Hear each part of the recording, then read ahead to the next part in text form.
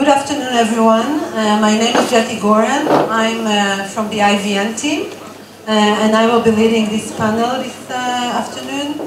I appreciate everyone for staying for this panel, and I hope that by the end of the panel, everyone will understand why affordable housing in Israel is a social business. Because I think you heard a lot about social businesses and different ways to tackle social issues in the last two sessions that we had, but we never heard the word affordable housing there. So I guess you are wondering why are we doing this panel focusing on affordable housing. So we in IVN were also puzzling about a year ago when Elisheva is sitting here, and I will introduce her later, came to us with an idea, a very innovative idea about affordable housing in Israel. We asked ourselves whether affordable housing is at all within our scope of social businesses, because this is what we do. So we started learning, as we always do, and we tried to look and see how affordable housing is defined in different sources that we looked for. I have it in Hebrew. I was planning on doing this in Hebrew, but in the last minute I'm doing it in English for Charlene's sake, so it's written in Hebrew. I tried to translate. Please apologize. My apology if I have a word that I'm missing. So of course, affordable housing, to begin with, is houses that are affordable for people with average income. This is a very tautologic definition of what it is. And when we looked further, we saw a definition of housing that are either for sale or for rent, when in the prices we take into account social needs and the economic situation of the buyer or the person who rents the house.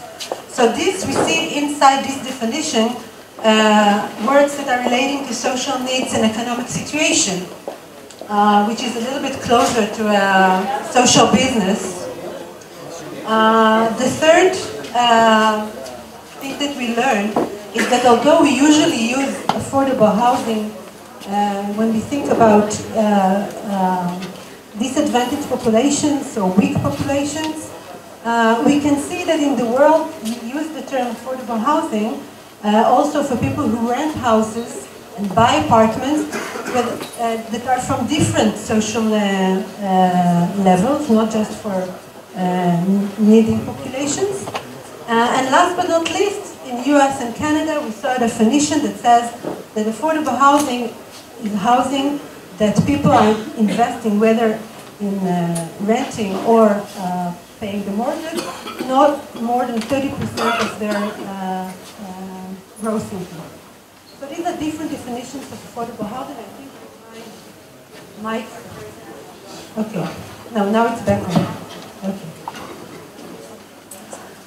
Another thing that we learned that really surprised us a little bit is that governments in many countries, either socialist countries or capitalist countries, are involved in affordable housing, and usually they're getting involved in affordable housing in several occasions. We can see it when there is areas, there's more demand than supply of housing. So we can see the government doing all sorts of things in order to enlarge the amount of housing to solve this gap, this social gap. We can see the government involved in areas in which the economic Tamil mixture is such that you can see either a very poor population living there or a very rich population living there, and the government wants to create a more balanced mixture, or for example, in areas in which rich populations are getting into poorer areas, and the poor people that used to live there cannot afford buying their houses anymore and are moving out. So these are also occasions that we saw that governments are getting involved. And the most obvious is, of course, taking care of people that need, people that are coming from disadvantaged populations, and they have special needs.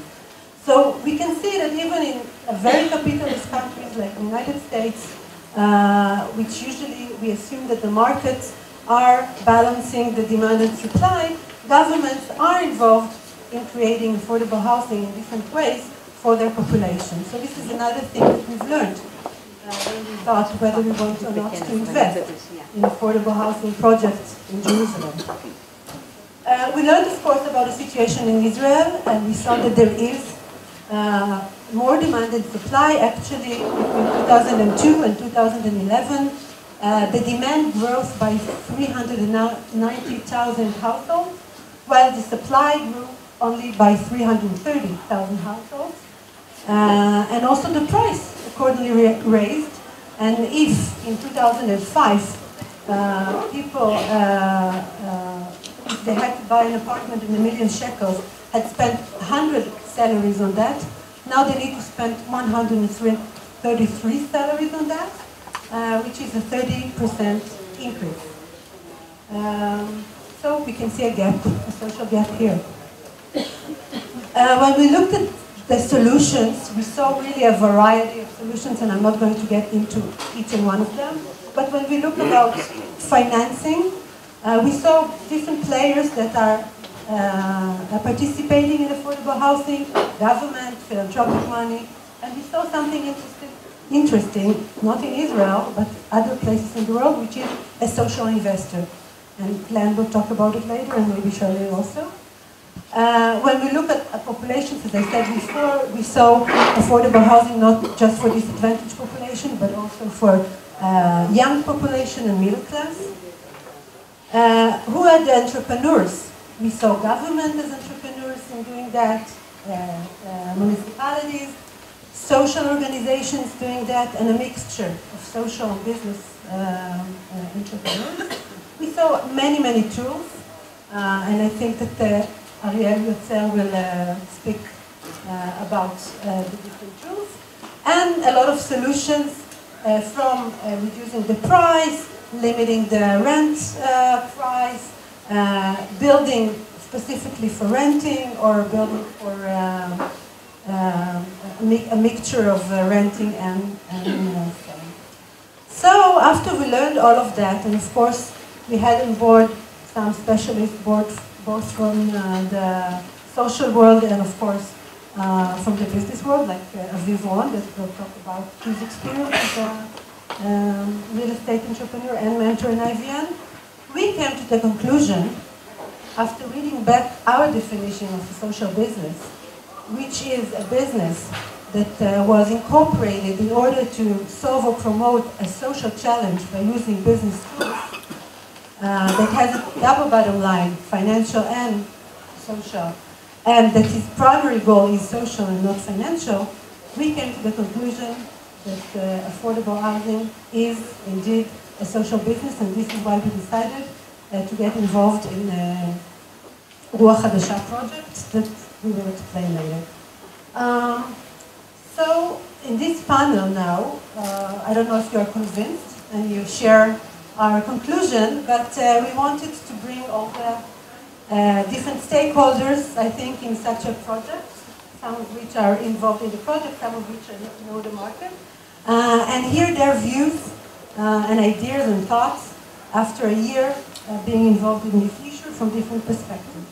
So I will first introduce each one of you, and then I will ask a specific question for each one of you. So I will start with the ladies. Ms. Charlene Seidle from the Leichtag Foundation. Can you say just 2 words about your involvement in affordable housing in Israel? Sure, two words. I'm done. We're involved. Charlene Seidle from the Leichtag Foundation, Executive Director. We're a foundation based in San Diego, a private independent foundation. We focus our philanthropy in San Diego and on Jerusalem. We look at Jerusalem as a microcosm of social and economic gaps in Israel, and as a foundation that is pursuing a modified spend down with a limited life as an incredible demonstration ground, as a lab to develop new solutions to problems that are facing the entire country or that may face the entire country one day. We see Jerusalem's diversity and complexity and intensity and everything that makes Jerusalem so problematic as real drivers of creativity, innovative thinking, and leverage to leverage change. Our focus in Jerusalem is threefold. Number one, we work to keep young people in the city through funding organizations like Ruach Hadasha, which sponsors young communities, youth service, social activism, social entrepreneurship, arts and culture, and now affordable housing, which is the number one reason with jobs why young people cannot stay in Jerusalem. The second area that we fund in Jerusalem is Haredi workforce development, and the third area is workforce development and economic advancement in East Jerusalem for the Palestinian population there. So that's the foundation. Long two words. Thank you. Elisheva, Mazya. I'm running Ruach Hadasha, New Spirit organization. We're basically trying to save the city of Jerusalem with building the young professionals and young activist community through different projects. And we've come to the understanding that eventually, after 9 years of working in Jerusalem with a lot of other organizations and the government and municipality, there are much more young people today that want to settle in Jerusalem, but they can't afford. And this is why we've come to the conclusion that we need to develop affordable housing. This is why we're here. אז אני ממכון מילקן, אז יש לנו משרדים בלוס אנג'לס, בוושינגטון ובירושלים. ומטרת המכון זה מכון מחקר בעצם לשגר נוצרים במדיניות ותהליכים פיננסיים לפיתוח כלכלי בכל רחבי העולם, בכל הבעיות שיש להם בחברתי, סביבתי וכדומה. הפעילות שלנו פה בארץ, כפי שסורנו הזכיר, אז עם עמיתינו שבעצם נותנים לעבודה במערכת במשרדי ממשלה, באוצר, במשרד רוה"מ, בהגנת הסביבה, משרד הרווחה גם, משרד הבריאות וכדומה, על דברים שיכולים להשקעות משפיעות יותר בכל הבעיות שאנחנו מתעסקים בהן. שלום, צהריים טובים, שמי אריאל יוצר, אני מרכז תחום הבינוי והשיכון באגף תקציבים במשרד האוצר. בין היתר אני מתעסק גם בתקציבי התרבות והספורט, משרד הדתות, נגב גליל והחטיבה להתיישבות. התיק הכבד ביותר שלי, זה הרבה תיקים, התיק הכבד ביותר הוא כמובן תיק הנדל"ן או הבינוי והשיכון. התפקיד בגדול מתחלק לשני ערוצים מרכזיים, הראשון זה ניהול תקציבי שוטף של המשרדים הרלוונטיים, והשני זה קידום שינויים מבניים במשרדים השונים, בין היתר על אחד מהם בתקציב. שלום, אחרי צהריים טובים לכולם, לי קוראים אביב. אני הצטרפתי לפני שנה It's interesting, all the ones with the accent insist on speaking English, and all the ones without insist on speaking Hebrew. Anyway, I joined IVN a year ago, and I'm serving as a mentor on this project. My background is sort of double-sided. I started my career in management consulting, then I was for many years in the high-tech industry, mainly overseas in the US and in Europe, and then a little bit in Israel after I came back with my family to Israel. And about 6 years ago, I ventured into the world of real estate, a major term for an ex-high-tech guy. So if anybody of you wants some excitement in their life, switch from high-tech to real estate, make sure you do it 2 years before the worst financial crisis in the world since the Great Depression. That will give you some white hairs. But anyway, I joined this project, and it's a very exciting one. It's the one that really tries to provide innovation in an area that usually does not have a lot of innovation. Real estate is a very traditional discipline, and it's very different from high-tech in that regard. And we're trying to find a way to make progress in it, which is not easy, but very exciting. So, thanks. So just briefly, I guess we will go back. We can go back. Some of the basic ideas that I was just thinking about, it's been about a little over a year since Jackie invited me to her tents down in Nordau Street. And this whole discussion, and we're giving lectures around talking about how to, between Rothschild and Nordau and Picasso on how to find affordable housing. And then all hell kind of broke loose, and there was a whole big discussion during Trachtenberg, and the folks from Merchav who were here, and everybody was sort of involved in that discussion. And then Trachtenberg comes out with that section and the planning law of Badalim, that comes out. And the whole question is, we're all only talking about 70,000 units of housing, and how can we make them affordable? It's actually more than that if you include what the problem is about affordability, given the definition that Jackie had presented earlier. So, just kind of go down to basics. I'm originally an academic, so he's slightly academic here. This is the basic structure of how development happens. Social enterprises are clearly a very key driver in the experiences we had in Los Angeles, with the Genesis Redevelopment Corporation, the Bay Area's fund in San Francisco, or Boston Community Capital, or 1,000 other cities around the United States, as well as in England and in France as well, that dealt with this, was to intervene in this basic development process. And many of the developers were indeed social enterprises. Churches, social organizations. The city of Los Angeles, under Mayor Reardon, we formed a nonprofit corporation that basically would be outside of government in order to do this type of development. The very creative work that Elisheva, with the support of Charlene and others, has been able to do, and we tried to help with that, is to set up a platform for that. But at every stage of this development process, to break it down, you've got these very basic problems in terms of site control with the Minhal, the question of trying to free up land for that purpose, because let's face it, the Israeli Land Authority delivers about $5 billion worth of revenue into the treasury every year, and I don't think that Reuven and his group wants to give up on that money. So the question is, how do you structure that type of release of land in terms of controlling the land costs in order to do that? Living in a country that has no transfer of development rights from the Minhal to individuals or to communities or to cities in order to do that. So it's a very difficult and cumbersome process to get that. All of these areas and problems that you see here of delays, the famous bureaucracy, but how that sort of works with the Badalim law tried to change a little bit in terms of the planning process, but a lot of things that deal with uncompetitiveness and part of that. What's the scenario right now? If we take Jackie's definition, and I just want to make sure I stick to the time. This is basically the only place that the market's really working is in the luxury market, either in Tel Aviv, especially in the center of the country in Tel Aviv or in Jerusalem. And you can see what's happening in terms of apartments, how they basically can provide adequate paybacks. The way that the capital structure, remember capital structure, that's all we're trying to do is align a capital structure, and the brilliant presentations we heard from Eric and Sir Ronald, the way of establishing a capital structure that can be responsive to a strategy that will bridge these gaps.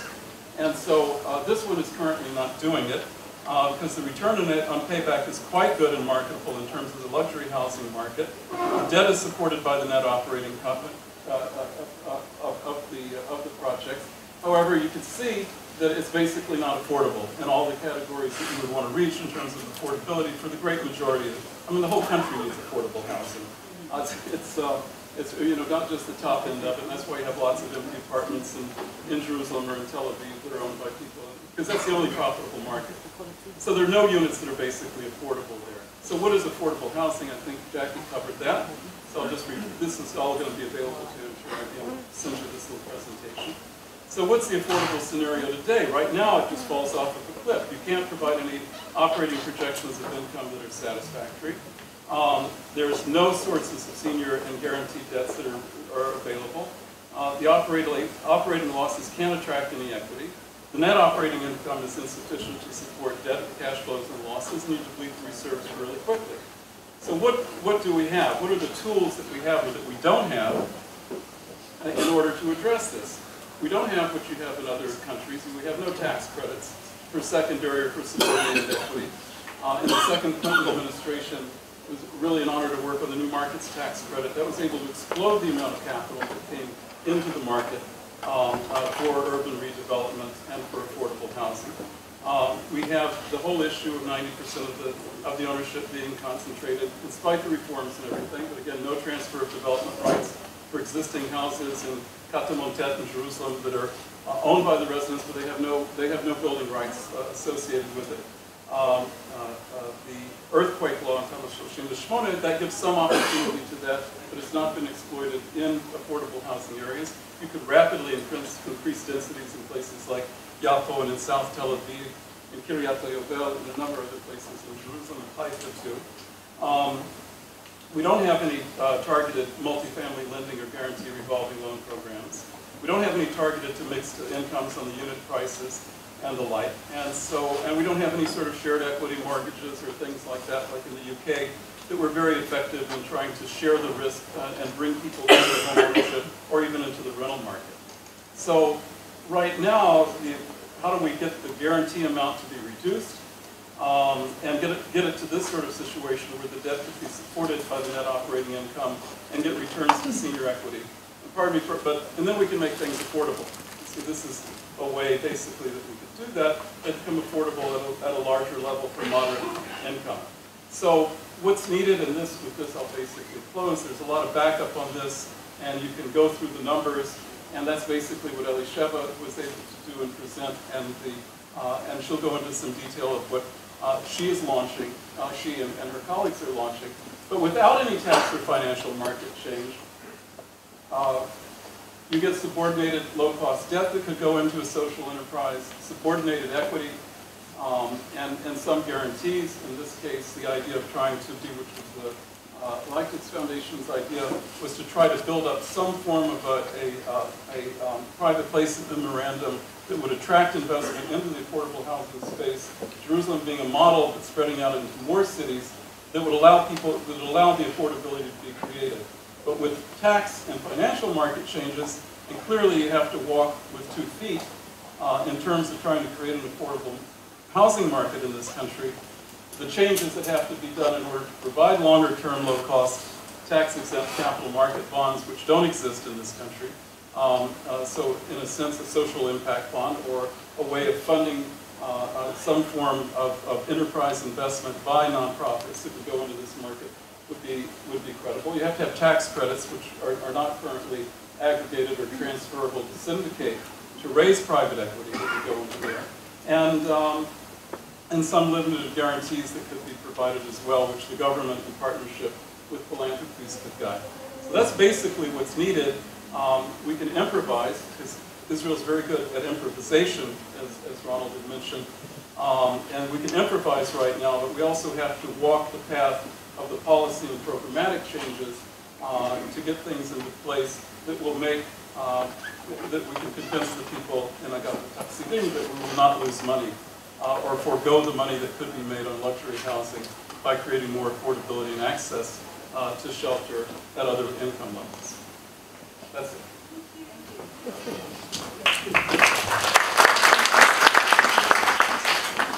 Okay, so now when we understand the gaps, and we see that many of the gaps are in the yard of the government, I think it will be appropriate time for the young representative of our government to come and say what they have been doing in the last year. Mr. Sheikh.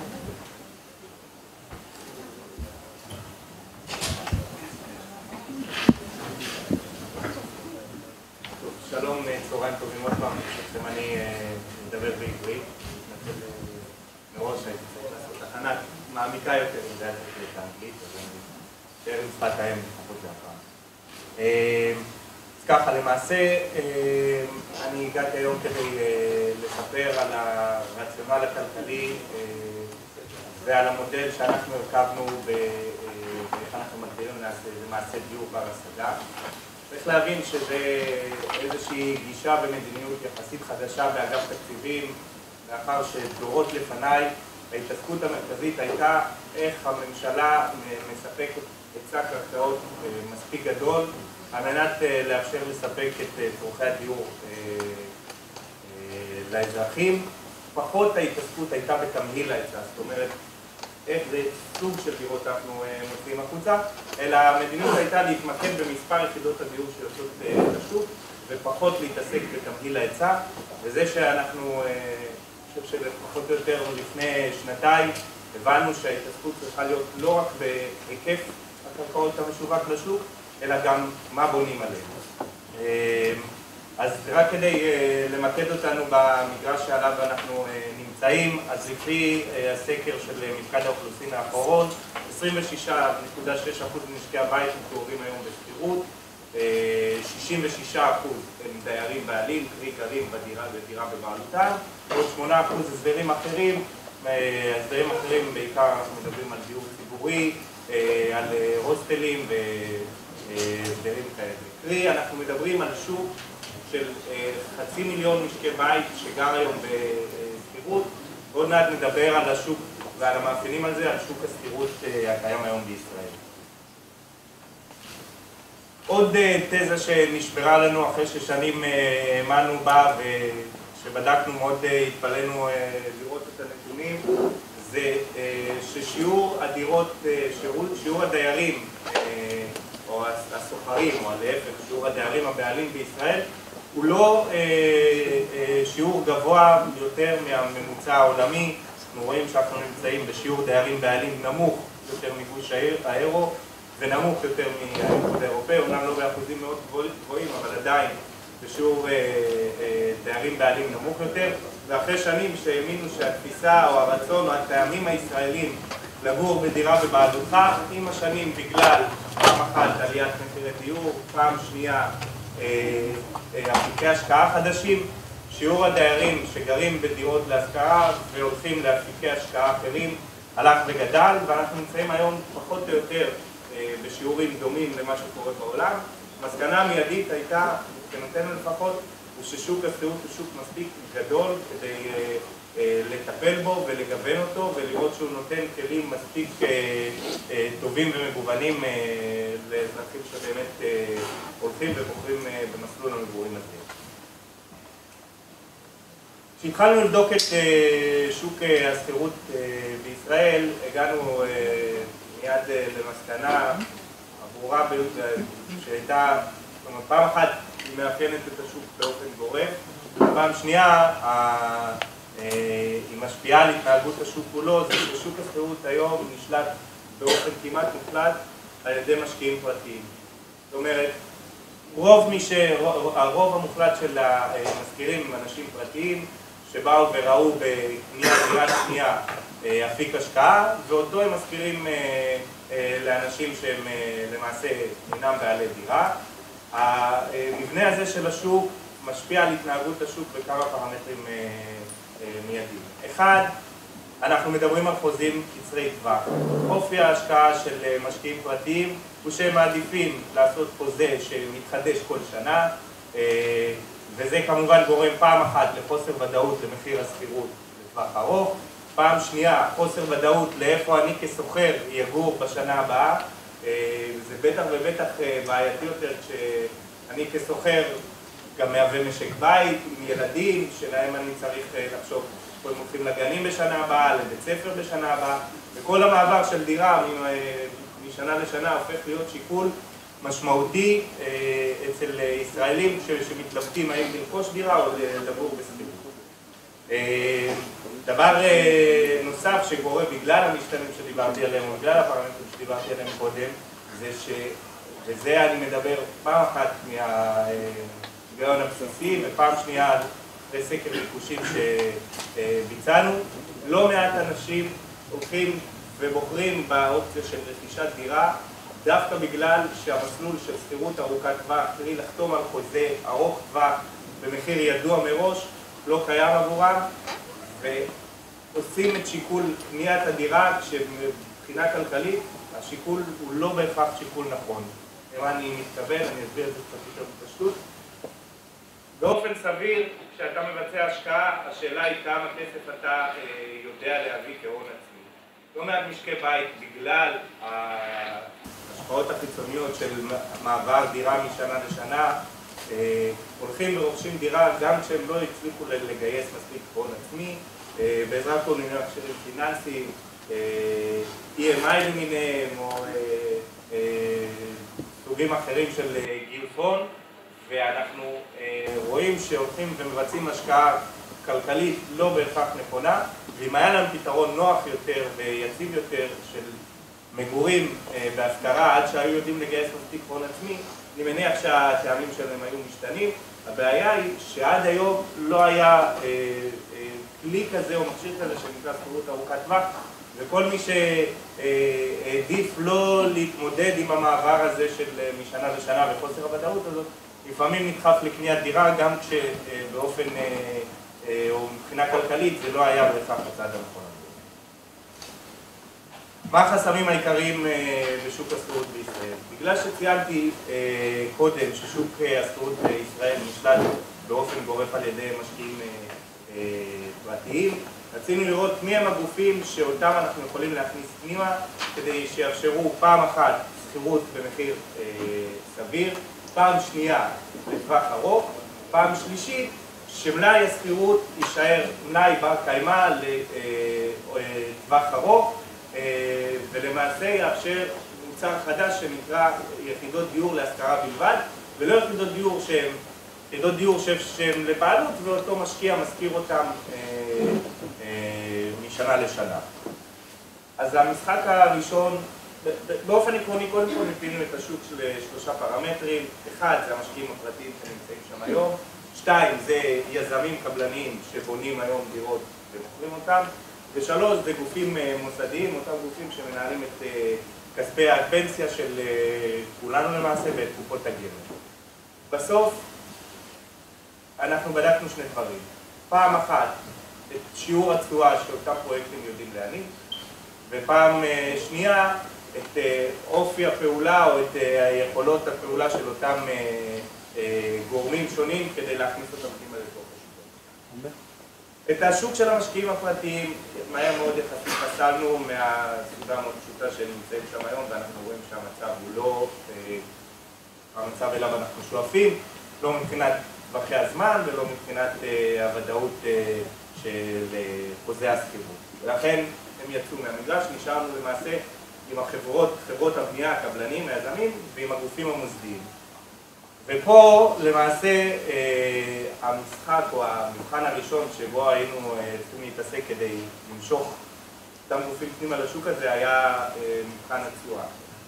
בואו נראה רגע איזה תשואה מניב היום שוק השכירות כדי להבין שזה היה החסם המרכזי הראשון שבו נתקלנו. אנחנו מדברים על משנת 2001 על גרף הולך ויורד, שבשיאו הגיע ל-4.78% ונמצא היום בערך על כ-3%, 3.5%. צריך להבין שסביבת תשואה כזאת היא סביבת תשואה של משקיעים עסקיים, קרי קונצרנים, אין מה לחפש שם. אם אלה התשואות שאותם אנחנו יודעים לייצר, או אותו השוק יודע לייצר, צריך להבין שמשקיעים קונצרנים לא ייכנסו לשם. לכן הדבר הראשון שרצינו להתמודד איתו הוא בעיקרון בעיית התשואה. צריך להבין מבחינת המדיניות והתזה שלנו, התפיסה באוצר היא שהתערבות ממשלתית לא צריכה להיות לא התערבות גסה ולא התערבות מלאכותית. הממשלה, בטח לא את השוק הזה, לא צריכה לנהל. מה היא כן צריכה לעשות? היא צריכה ליצור תנאים ברגולציה מתאימה כדי לתת לשוק להתנהל לבד, אחרי שהיא הבהירה מסגרת כללים או כללי התנהלות, מה שנקרא במקרו, ונותנת לשוק לפעול לבד. כל התערבות מלאכותית וגסה בסוף תגרום לעיוות בהקצאה, והרבה מאוד פעמים גם להגעת משאבים ציבוריים, לא למקום שאליו כיוונו שהם יגיעו, והתפיסה היא שהשוק יודע לעשות את זה טוב יותר מאיתנו, כל עוד יצרנו את התנאים המתאימים. ולכן, כמו שאמרתי, הדבר הראשון שחיפשנו להתעסק איתו זה למעשה התשואה. בסוף, איפה הממשלה יודעת להשפיע על התשואה של אותם פרויקטים? בשני רכיבים. פעם אחת בערך הקרקע, פעם שנייה במיסוי. לכן הצעד הראשון שעשינו, רק כמעט לפני שנה, העברנו החלטת מועצה במועצת מקרקעי ישראל שבאה ואמרה שהמינהל ישווק חטיבות קרקע גדולות, מעל 100 יחידות דיור, שבו הוא מוסיף למסמכי המכרז למעשה שני תנאים עיקריים. התנאי הראשון מדבר על זה שהקרקע מיועדת להשכרה בלבד ל-20 שנה. אי אפשר לעשות בקרקע הזאת שום דבר אחר, פרט להשכיר את הדירות. בעל הקרקע לא יכול להעביר את הבעלות בקרקע למי שמתגורר. זה פעם אחת. פעם שנייה, באנו ואמרנו, במכרזי המינהל, אני לא יודע כמה אנחנו מכירים את זה, אבל יש מנגנון שנקרא מחיר מינימום. זאת אומרת, מי שמציע מחיר נמוך מאותו מחיר נקוב כמחיר מינימום, למעשה אפילו לא פותחים את המעטפה שלו.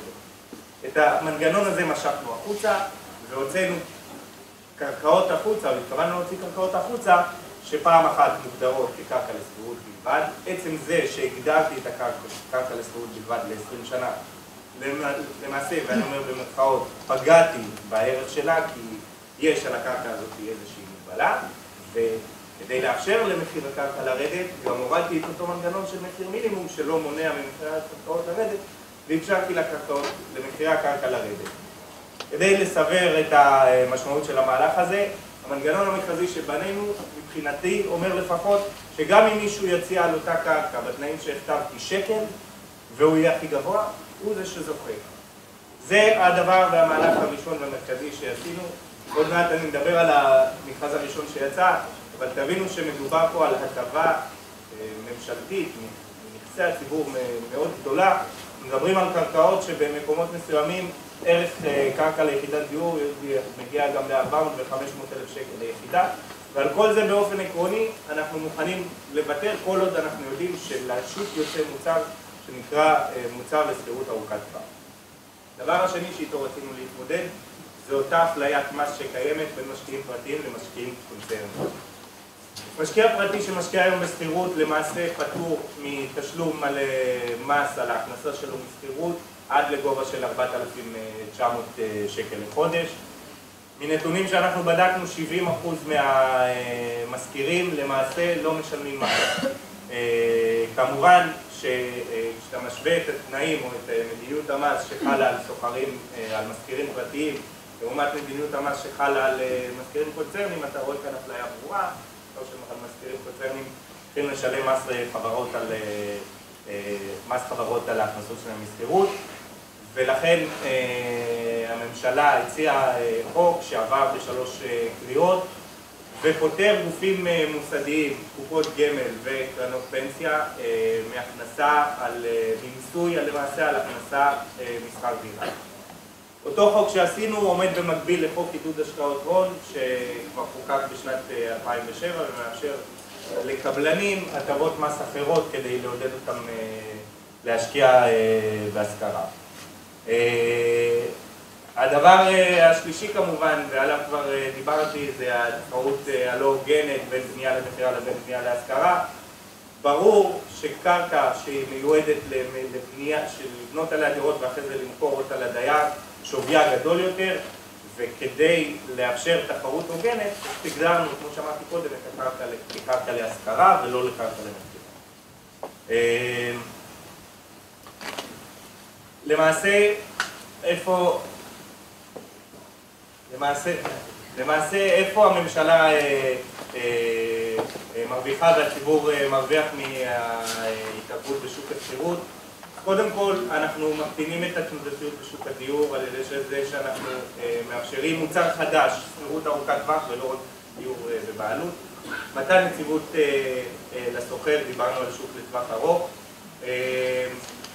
העלאת סטנדרט התחזוקה וניהול דירות להשכרה כמקובל בעולם. אנחנו במסמכי המכרז מגדירים כיצד הדירות צריכות להיות מנוהלות, מה צריך להיות סטנדרט הבנייה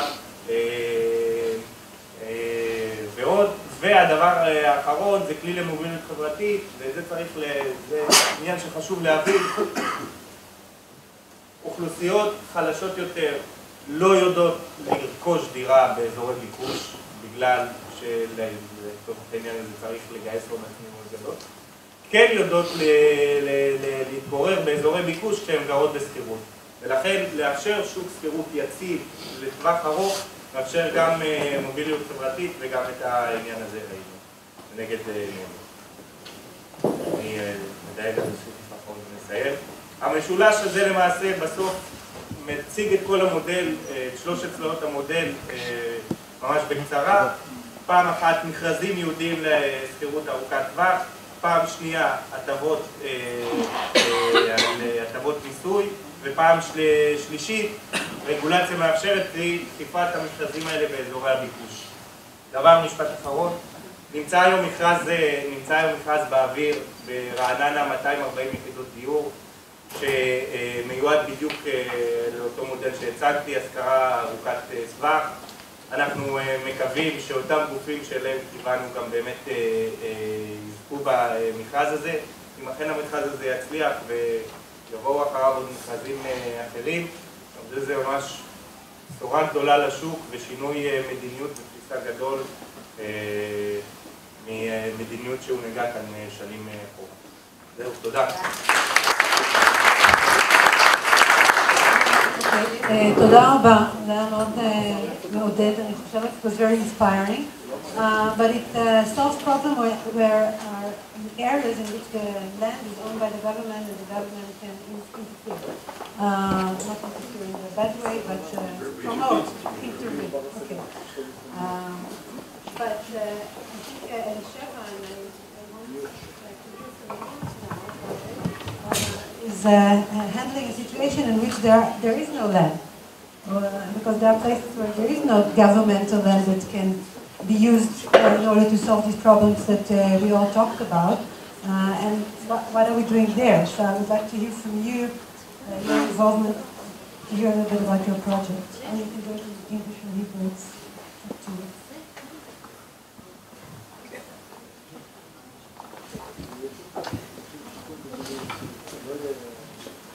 I'll do it in English to be so first of all, just 2 words about Ruach HaDasha, about the spirit and how we got into that. As I said before, we've been dealing with how to keep young people in Jerusalem, specifically the graduates of the university and the colleges in Jerusalem. And there's a lot of problems or challenges in Jerusalem, and one of the main things that we've come to understand in recent years that we have a huge shortage in apartments for young people. And there is a huge problem of lack of affordable housing all over Israel. The problem in Jerusalem that we're facing problems from 2 sides. One is that the housing the prices of the housing are really high, as much as we have in Tel Aviv. But on the other hand, unfortunately, Jerusalem is still not as attractive as the center of Israel. And this is why we're facing these 2 problems. Really, it's a major obstacle for young people to decide to settle in Jerusalem. And this is why we decided to have this initiative. Eventually, as everyone else, I believe this is something that the government should lead and it's actually do it. But I think that New Spirit, as other organizations in Israel are doing, can do this connection between bringing the people, the communities, and promoting very innovative kind of solutions. Now, together with IVN and with Milken Institution and of course by the leadership of Leichtag Foundation, we've come to understand that eventually, as I said, the prices in Jerusalem are really high, and this is why we think that long-term rent is one of the major solutions that we can promote in Jerusalem. I'm going a lot to the States because I need to do fundraising for my organization. And every time in the past 2 years, I've met with a few NGOs that are doing this kind of long-term rent building that they call in the States community building, which I think it's a beautiful expression for exactly what it is. I'm really inspired by the U.S. mentality that sees apartment not just as a functional thing like a car. They really see it as a major part of your high quality life and as a part of a community, and not just, I don't know most of the people that lives in my building, and I think this is a major part that could have bring my life in Jerusalem to be better. So there's a lot of NGOs that have been doing it in the States from the 80s, and I was really inspired by that, and this is exactly what we're trying to build. I must say, according to what Jackie said, that one of the things that we do want to do is we work with the government, and one of the things that we want to do is to be some kind of a social entrepreneurs that take these standards of the long-term rent, because we do afraid. I think there's huge progress in the long-term rent issues, but we do afraid that no one will take these bids, and I think that a partnership between NGO and private investors, which we call social investors actually, can be a really good partnership with making that come true. So first, why did we decide to go into this really complicated thing? Because we're eventually NGO, they're doing some classic social projects. So first of all, because unfortunately no one is doing it in Jerusalem. And second, because I really think that non-for-profit has a crucial role in promoting innovative solutions for challenges that we have in the society. And eventually this is something that we hope that the government will adopt, and is actually doing it by itself now, but I think this cooperation is a really important thing. Now the huge thing that we're bringing, I think, and this is together with the Leichtag Foundation, is to develop this new thing that you've heard from the people who spoke in this conference early in this morning, is to bring what we call social capital. Now, I was in the States last week meeting with a lot of Jewish real estate people in the state that they're saying the same thing, and it was amazing. They say, we don't want to give grants to Israel anymore. There's the Israeli government is 63 years old, and you're stable enough to take all the welfare issues, but we do think that this kind of solution of how we can be not a classic philanthropist, but to bring what we call social capital is something that Israel is really missing. If we can invest in long-term rental housing for 15 years, and we can get a return, but really patient, we can use our equity as a patient equity, and to get very modest return on equity. We're speaking about something between 1% to 2%, and this is something that nobody will invest just out of financial interest. It's something that they are really interested in doing. I spent 2 days with the Jewish community in Detroit that has a lot of real estate people, and they all say they think this is fascinating, and this is something they really think they will be interested in investing in it. I met some people in New York, and I think this is again how we can really shake the market and bring new equity to Israel, which I hope that we'll be able to find some Israelis who will be able to invest in this kind of affordable housing projects and to help everyone together with the government to create a new market.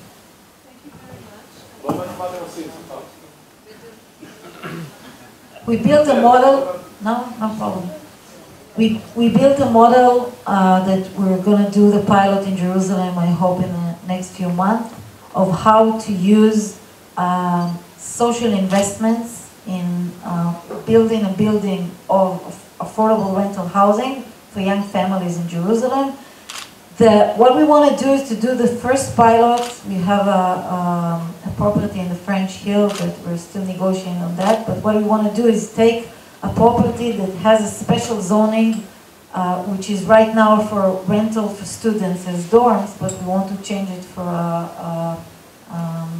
like a general rental, to use the social investments to renovate it from dorms to small apartments for young families, and then to rent it for long-term rent for young families that can rent it for 1 year or for 5 years, whatever, but we will run it as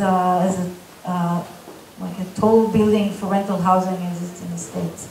And the social investors will get the money back in a term of something between 15 to 20 years. We are working to build a financial model with Deloitte and with our partners here. Thank you.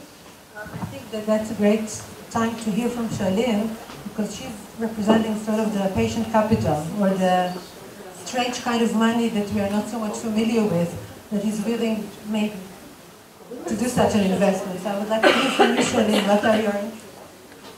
Okay, we don't have very much time on this panel, but I do think it's important to know that there is a specific model and a pilot project that is being developed. It's the building in the French Hill that Elisheva referred to, with how many apartments? 58 apartments.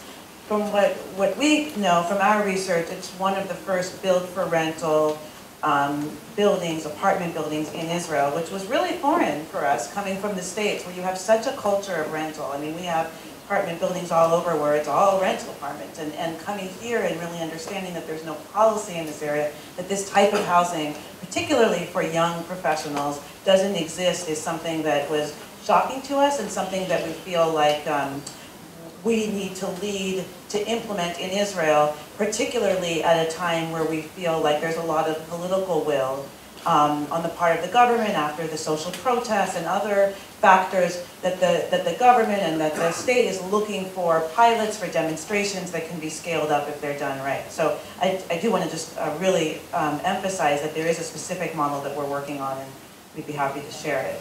So as I mentioned before, we feel like as a foundation, you can't be working in Jerusalem without looking at housing. You can't be looking at keeping the city young, pluralistic, diverse without looking at housing.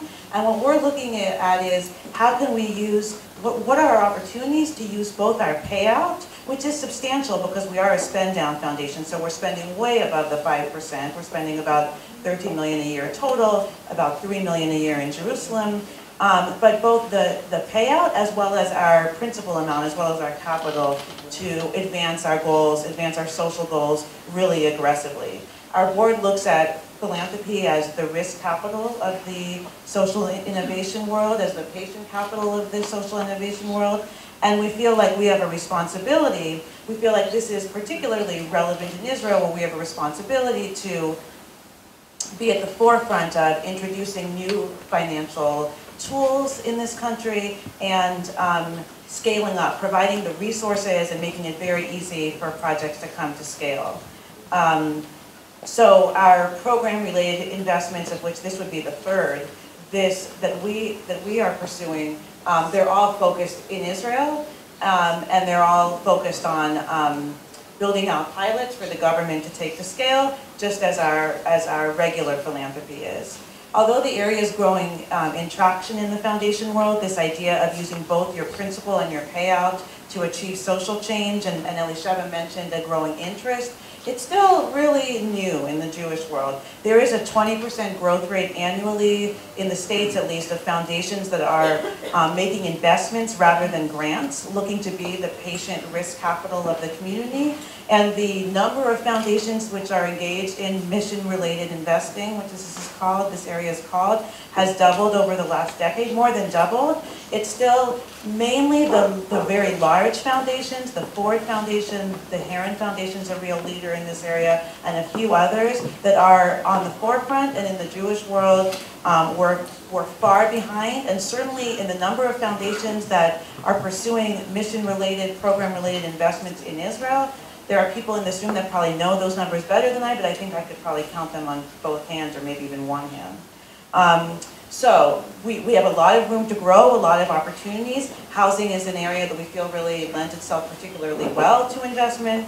We are looking to recruit both individual investors as well as foundation investors. Our foundation, the Leichtag Foundation, has committed to being an anchor investor in this rental housing pilot project, but our board has also been very clear that we want partners, we want other stakeholders, that although we probably could fund, maybe we could fund the whole thing, it wouldn't be sustainable, it wouldn't be healthy to fund the whole thing.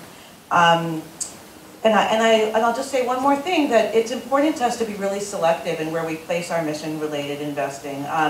we had great experience with Ruach Hadashah as a grantee. They have a strong connection to the market. They're very accountable. They're outcome oriented. The results are incredible. Strong leadership, as you see. But we also identified a need, and I think we collaboratively identified a need to bring in the technical expertise, the type of mentoring that IVN is offering, but also a focus on the infrastructure of Ruach Hadashah to help it build its model. And Sir Ronald mentioned earlier about the lack of infrastructure grants from the foundation world.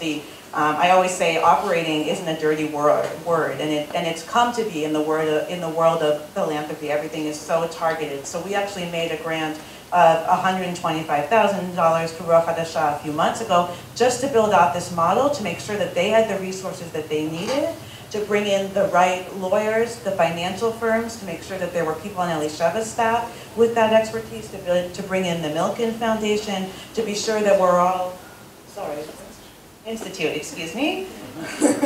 My English isn't as good as it used to be. To make sure that we were all working together on the same team to achieve a common good.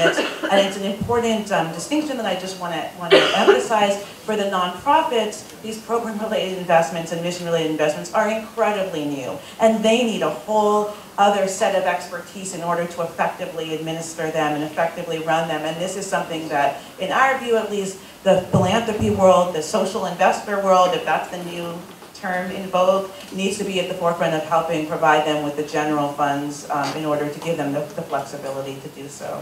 So I think I'll leave it at that. Can the economics work on non-conversion of dorms? Because those are very few, right? So does the economics work on home build-outs as well? If they can, yes. Because we are short in time, I'm sorry, I apologize. And we do have a last speaker, and the question was difficult to answer. So I will give Aviv the final word, and then... It's good, I cut my presentation to only 45 slides, so you guys bear with me. No, but I did spend some time in my career in France. And after that, I learned that the worst sport in the world you can put yourself is between people and their lunch. So I never want to be in this sport. But anyway, I think what we're getting here, really from the perspective of the entrepreneurs in the real estate world, I think this project gives a good example of what the speakers at the beginning of the day were talking about. First of all, we have a problem that is difficult and presents a gap between the market forces, the economy, and the social needs. So that's clearly the case because of the 3.5 or 3.56% of yield in the rental market. That's why entrepreneurs in real estate are staying away from it, and they will keep doing it as long as they don't get the incentives to play in this market.